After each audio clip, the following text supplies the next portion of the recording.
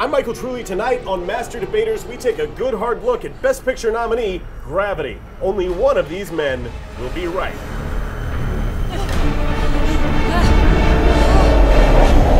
On my left is Mark Petro, a man who hated gravity so much he's determined to float for the rest of his life. On my right is a man who shouldn't have been allowed back, except his unabiding love for gravity is the purest love, unhindered by human concepts of what is right or wrong. Also, he double-checked he had the correct movie, Chris Lagarce. We are doing Tyler Perry's Medea in Space, is that correct? Medea in Space is coming, I know it. Okay, Mark, you have 10 seconds to tell us who you are and why your opinion matters. Okay, I'm Go. Mark, I'm a nerd. My parents are both scientists. I can do this, that makes me look smarter. It's a good look. And I'm literally the devil's advocate. Time. Chris, you have 10 seconds to tell us who you are and why your opinion matters. I'm an editor, cinematographer. In my entire career, all I've done is analyze film. I have 2 degrees in it, one in theory, one in production. I've done things for Fox, ABC, Comedy Central, Nike, ESPN. 60 seconds to support your opinion with fact. I have my qualms with the Academy. I thought Crash was one of the most pathetic, boring movies, and it won Best. So I don't always line up with most critics. But I do pay notice when 97% of people enjoyed this that were critics. 91% of the same audience went into this movie and came out with something more from it. It also pulled in $676 million box office. That's insane. You're talking about something that hit on both levels. And as far as 2013 goes, Gravity will be remembered as the movie of 2013.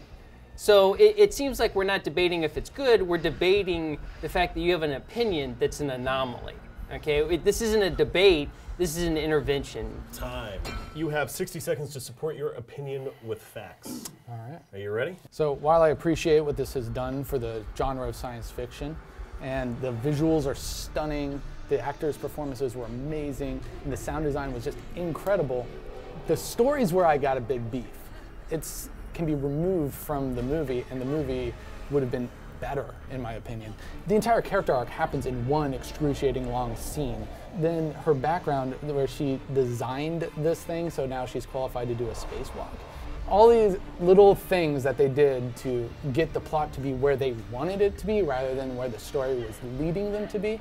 You've got her already dealing with actual trauma immediately in front of her. You got her dealing with oxygen deprivation. There's enough there for an actor to chew on, aside from this bizarre backstory of... Aside from some dead baby. It ends up just being a big dead baby joke. Time. So, Chris, you now have 60 seconds for a rebuttal. Okay. Are you ready? Yeah. Go. So you're debating the simplistic story of it, and you say that there's an absence of story. We've demanded too much as an audience of overcomplicated twists and plots and an abundance of character and loud noises. Dark Knight Rises is a great example of this. Who is where doing what and who cares with underdeveloped characters. And what this film is doing is it's isolating you with one person that you can relate to. It's a profundity on the human endeavor to survive under circumstances that are unbelievable. Her main debate in the film is, should I get home and why should I get home when I have nothing else to come back to? You're only seeing the iceberg of the story, and it's what you take away from it that I feel like you may have missed on this one. I want to be clear, I'm not saying that this story is too simplistic. I love simple stories. That story was shoehorned right in the middle of the movie. We don't know about that at the top of the movie. So I don't care that her life's work just disintegrated right before her. I was on George Clooney's journey through that whole thing. I have to admit, that does sound like a fun journey.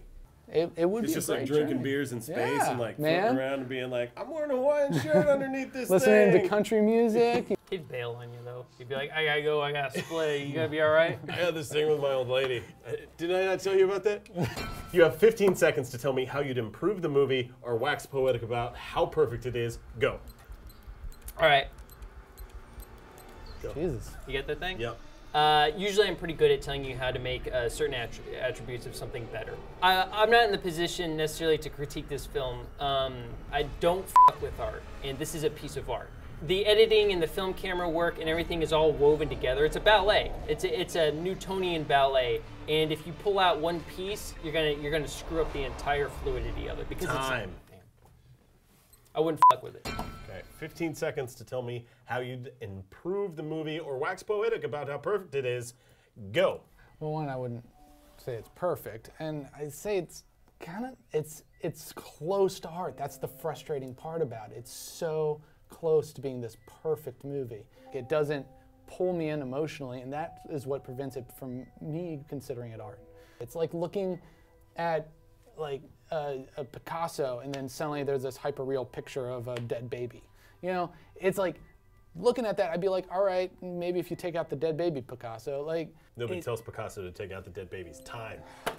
I think you went into it like with such an intensity and a passion for it to be absolutely perfect, because this was going to be what I'm passionate about is not so much the physics of it, not so much the math of it, because that is superfluous to a film. Like, because you get the Avengers and they're flying all over the place. Looney Tunes. You get, you know, that's like why I like Star this. Wars. That's why I like this though, is because it wasn't.